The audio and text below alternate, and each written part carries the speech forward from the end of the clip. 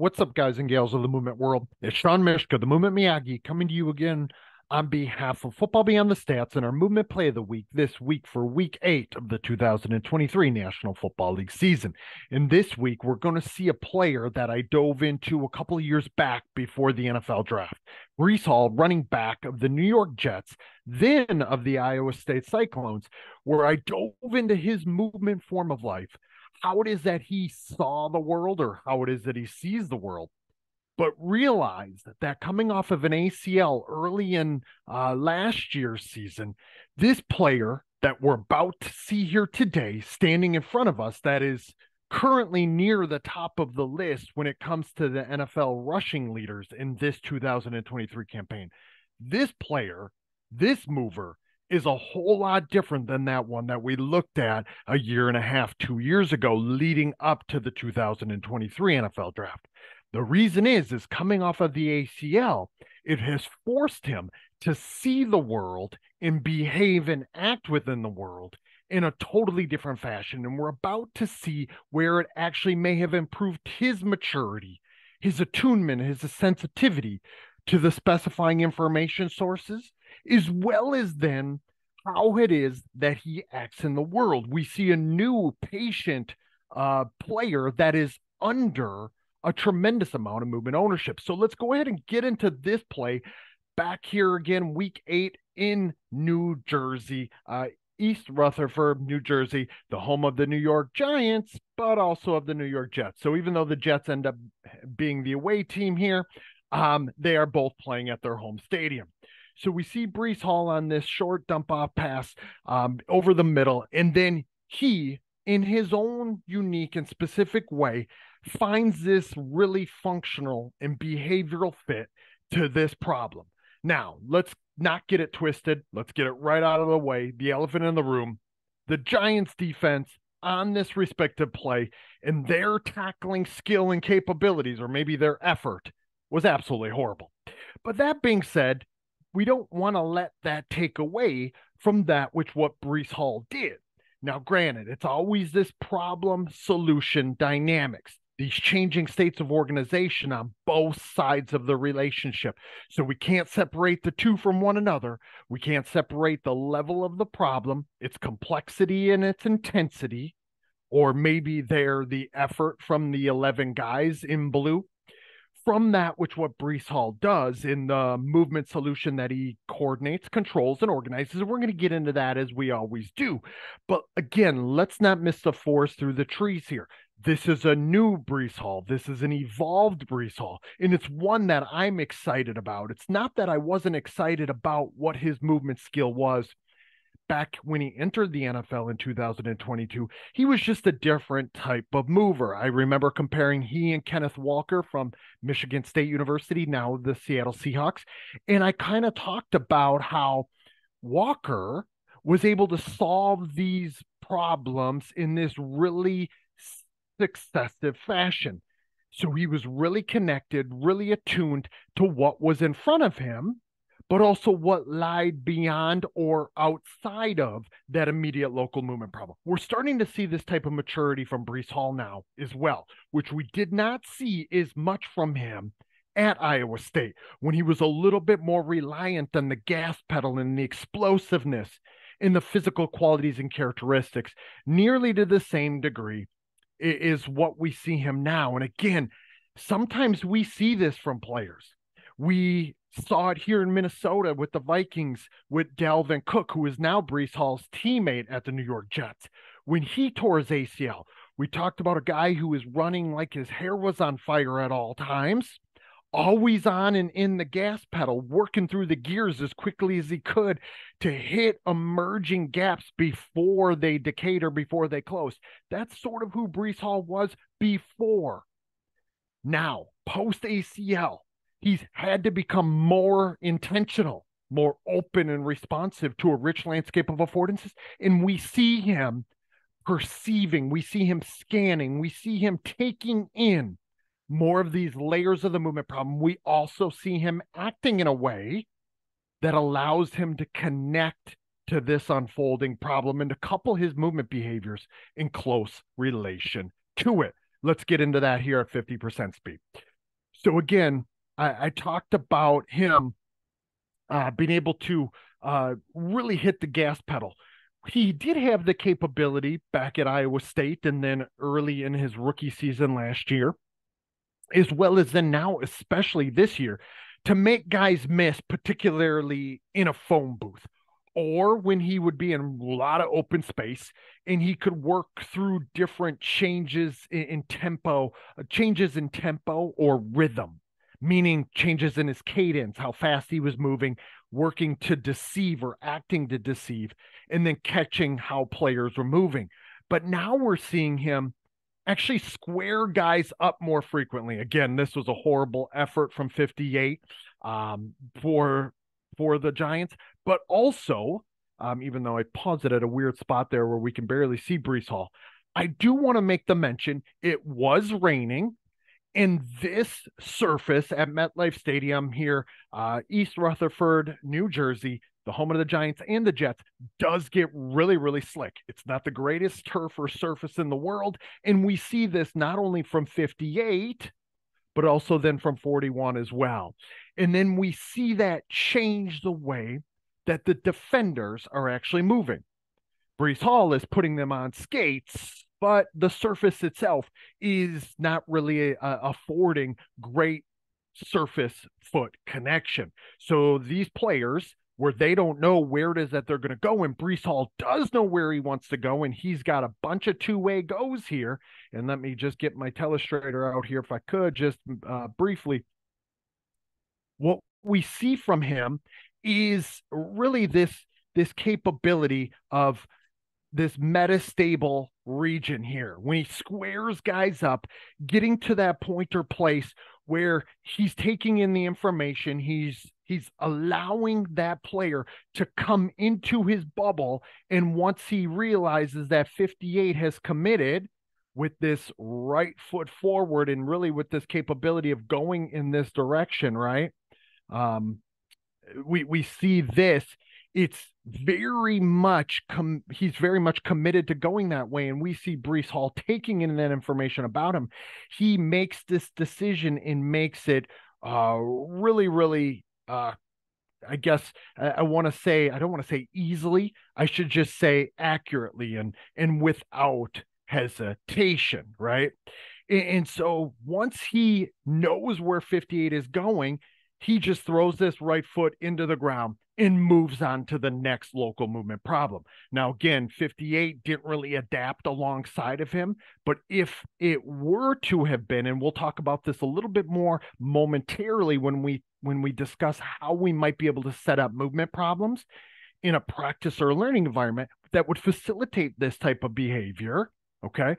But what we see from him, if this guy, and him being Breece Hall, if this guy here, and I will say, I'm just going to go ahead and let the cat out of the bag here. Zoom changed all their telegraphic qualities, I guess I would say, their tools in the toolbox. They've moved it to a different side and they changed the the drawings for it. So I'm kind of working on the fly here through it.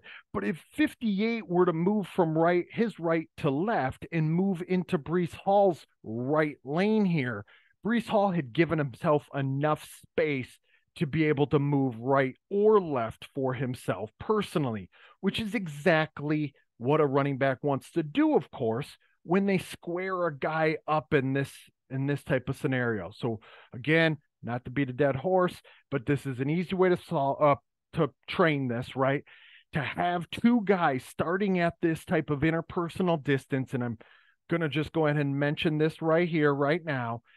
This type of interpersonal distance that might lie between these two. Again, you can tell I'm all over the place with my drawing here, just simply because they really went and messed with my chi by screwing with my drawing tools. But in any event, I'm going to do the best that I can here and adapt accordingly. But watch again, once he knows he's past him, he can feel kinesthetically and from a proprioceptive standpoint to his left, he being Breece Hall, can feel 58 is right there and no longer presents a threat. And he moves on to the next local movement problem in a hurry. And he knows that on an NFL football field, problems change and change really dynamically, really quickly, really rapidly, right? And that goes without saying. That should be pretty intuitively obvious. But you can tell now where he used to be about hitting the gas pedal and trying to run past someone and sometimes even through or into someone. Now he actually moves with a much different patience and a much different ownership type of speed as well as manner. We see that from him here as he moves in relation to 41 Micah McFadden. And he actually starts to move from left to right as he drew McFadden in. Okay. He sees him come in to the point where 41 is committed to being on this path right here. And Breece Hall moves from left to right or from east to west, as opposed to north and south, before he moves and turns on this corner when he's gotten past the threat of McFadden. It may seem subtle, and it is subtle to a certain degree, but the old Breece Hall probably would have tried to hit the gas pedal and do something to where the defender would get up in his grill a little bit too much. And now he actually just moves in this highly adaptive way before, again, local movement problem to local movement problem. And we can see perceptual sensitivity to look to and through, to look for and beyond. We're about to see that from him. And we're also about to see him actually setting things up to work or solve this problem in a highly successive way. Okay. So let's move on here. We see he actually turns his head from right to left. You can see him looking here. Again, don't want to beat the dead horse, but you see him actually look to scan. Very, very rarely saw that from him, especially in chaos at Iowa State. But now, more attunement, more sensitivity. What does that mean? A perceptual connection to the specifying information about the problem and the opportunities to act in that problem. I don't want you guys to miss this because this is actually a lot of evolution in Breece Hall's craft. Good stuff. Left to right, right to left with the eyes, and look at how it changes the movement behaviors. Not on the gas pedal. He actually tempers the storm a little bit, pulls back on the gas pedal to let 87 get out in front of him. I know I keep going back and forth here, but don't want to miss this. We can train this, guys and gals, in a lot of different ways. And we're going to talk a little bit more about that too. You can see the movement problem gets awfully complex really quickly. What do I mean by increasing complexity? Numerous interacting component parts, more defenders in the space, or more obstacles, i.e. a teammate. So this quickly turns into, as you can see, right? We got 1, 2, 3, 4, 5 giant defenders, as well as a chaser from behind. And Breece himself has 87 a blocker, and the rest of the problem is his to solve. This got to be an awfully complex movement problem, regardless of how poor the tackling attempts and efforts are from the New York Giants here. Okay. So again, let's really see this for what it is. He changes his behaviors, starts to move in a way to give himself more time, more space, as well as give his blocker, his teammate, his buddy, an opportunity to select one of these dudes to block.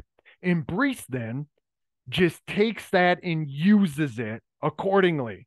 And what a really piss poor effort from Xavier McKinney here, safety, who's usually a very, very sure tackler at the safety position, number 29 for the Giants. And he kind of sort of gets blocked right here by 87, who I think is who the heck is that? Azuma.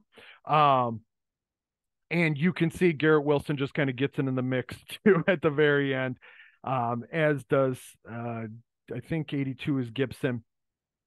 And you can see Breece just stays awfully sensitive, awfully attuned to the very end of this play. And with that attunement and with that sensitivity, guys and gals, we also see adaptability. Okay. Just like abundance precedes adaptability, so does attunement, so does sensitivity, because it begins to tell us what opportunities are there and what information becomes awfully relevant to us. I want to point out a few things here. Once he gets and skirts through this lane. Now, again, he could have gone any number of directions here, remembering that no two problems are ever the same, neither any two solutions. He's keeping himself open and responsive to potential ways of moving. Okay. Especially when you have abundance in your skill set and you are staying connected to this unfolding problem, you stay more responsive, more flexible, more adjustable to just move and go with the flow, to solve the problem and find a behavioral fit to actually interact with the what is, right? We've talked about that before. But with Breece now, not always running like his hair's on fire, and he's moving in this really ownership speed where he has autonomy. He's able to just connect to what is there. He's able to just move and go with the flow. You can tell he's never really fully on the gas pedal, and he's able to just skirt through here. As he skirts through that lane, we then see him again look from right to left. We see him give a glance right there. He looks back out in front of him and again back over to his left and a few more times. Now, some of that is just getting an update to ensure that there aren't any chasers that are going to catch up to him. Some of that probably is this preparing himself for this celebratory expression, this honest, authentic, celebratory expression of who he is and everything that he has gone through over this last year, ACL injury, and now getting back to being one of the most evolved running backs in the entire game, the most evolved movers in the entire game. And you can see the elation on his face as he does that too, and rightfully so. Makes the first guy miss, does this little curve linear subtle action to make the second guy miss, gets a guy in space, becomes connected to the shared affordances. That complex movement problem is presented to him at that point, and he just finds a way to go solve it. So a few things here, okay? A few things as we really dive into this, because I think they're going to give us a different view. This view, obviously much pulled back. We're zooming out. We're able to see some cool things from this angle as well. Remember, as a sport movement skill acquisition specialist, somebody who's analyzing the movement behavior and trying to explain that, which what is happening, the more angles we can get, especially if we're going to try to put ourselves into the human movement system, into the perceptions, into the intentions, and into the actions of the player, the more views we get, the better off we're going to be able to elaborate upon this. Again, let's remember interpersonal distance, huge specifying informational variable that the more skilled running backs are at least going to become connected to. In certain interpersonal distance, certain opportunities are afforded oneself, right? Depending on your action capabilities. And we'll get back into this in a bit when we talk about this. But again, we can see some of the same things that we were just talking about, just how unique this movement problem is and how complex it gets in a very short period of time. You can see the rain falling down. Let's not forget, the constraints will all coalesce. And before I get too far ahead, let's watch that from that view one more time as I'm speaking over it. The constraints are going to coalesce. Dexterity is about the ability to solve any emerging movement problem in any situation, meaning any type of problem, and in any condition, weather conditions, surface, game time, so on and so forth, right? Dexterity, according to Nick Bernstein, that highest expression of one's movement skill across situations and conditions. And we saw a variety of situations here for Breece Hall, that 1v1 in a short space, to then moving into that more curvilinear in a little greater interpersonal distance with Micah McFadden coming downhill, to then moving in a way where it's a 2v4 or 5, again, depending on how we count that chaser into the mix and how much Breece Hall can feel that. All of those types of things are different situations. And then we have the difference in conditions: the rain, the surface, the game time. Okay. But again, let's look at the perceptual sensitivity. Let's look at the attunement, and let's look at the constant scanning, the constant detection and gathering of information. And Breece Hall obviously deserves the right to celebrate and to celebrate pretty hard in the way that he did there. A couple things that I want to make the mention to, especially when we talk about what this type of analysis might mean for us if we are sport movement and skill acquisition specialists, meaning if we are armed with the opportunity to be able to set movement problems for players of any level. Okay. 1v1 interactions, really easy way to start this. And we do this a lot in our learning environment. We'll have a 1v1 or maybe a 1v2, as we see Breece Hall with 58 and 41 as I'm circling them. We might do it in this exact same way, guys and gals, giving a short dump off pass from a quarterback right to the middle of the field, and them not knowing, if I could get this one step ahead, them not knowing where this player is, this immediate defender is. They might be coming straight downhill from anywhere from usually about 3 to, let's call it, 10 yards away. When that player turns and catches the ball, they have to connect to where the defender, the immediate defender, is. And then we might have a secondary defender entering that space also. So we might have, I'm trying to look for the circle here. I can't find it, of course, being that they messed with my chi, as I mentioned earlier. Okay, here's one guy, and here's the second guy, right? As we can obviously tell that. And as we look into how we might set this movement problem, we might do it so it is anywhere from probably 10 to 15 yards deep or long, and then usually 8 to 15 yards-ish wide. So this player who catches the ball in the middle of the field, this player being the Breece Hall or ball carrier at the starting line, would have the opportunity to navigate this space in whichever way he wants to go, depending on where these defenders are when he turns around. It's a really easy activity that we can use in our learning environment. We do, but I would recommend that people in indie drills at the NFL, college, high school level would use this type of activity as well.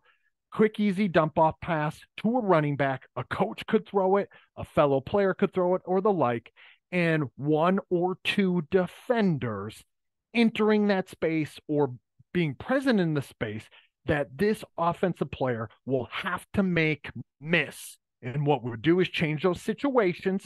So again, no 2 problems are ever the same, so neither are any 2 solutions.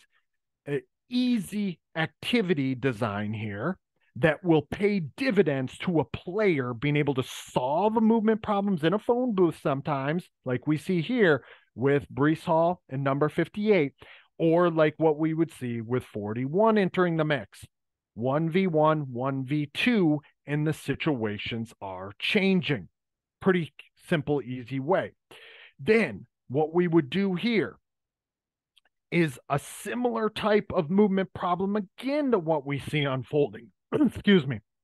And we would practice this in a representative way also. The running back starting, let me just draw this out for you if I could.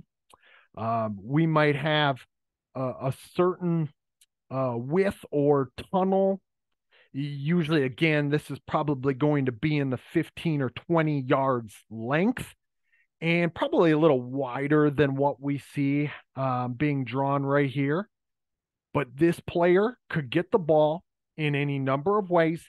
They could be just running with the ball to begin with, already carrying the ball. They could be moving from left to right into the space, catching a little crossing route or pass, and then entering the space, and then having the teammate.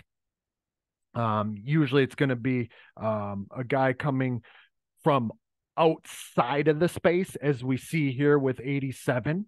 Um, and then what we would have is defenders entering this space too, usually one from an angle or from behind.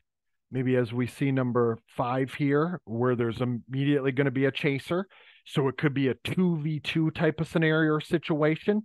It could easily be, as we're about to find it be for Breece Hall, it could be where this guy enters the space with the blocker in front of him, like as they're crossing from the 45 to the 40, with numerous defenders crashing into the space. Quite honestly, it usually wouldn't be this many guys.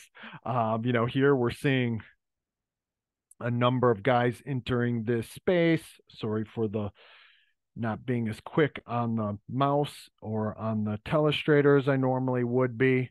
Okay. And this blocker would have the choice as to which guy to go block, where he's going to go. And the offensive player, in this case, Breece Hall, is going to be guided and have his attention educated, where he's going to attempt to look from blocker to defender and then try to manage the multiple defenders at the same time. So he's got to juggle various information sources simultaneously. And we obviously see Breece Hall do that here with a high amount of skill and attunement. But we would easily be able to train this from my experience. And we see it happen over and over and over again. So really cool stuff that we got from Breece Hall here in week 8 of the 2023 NFL season. Again, I talked about Breece Hall's form of life.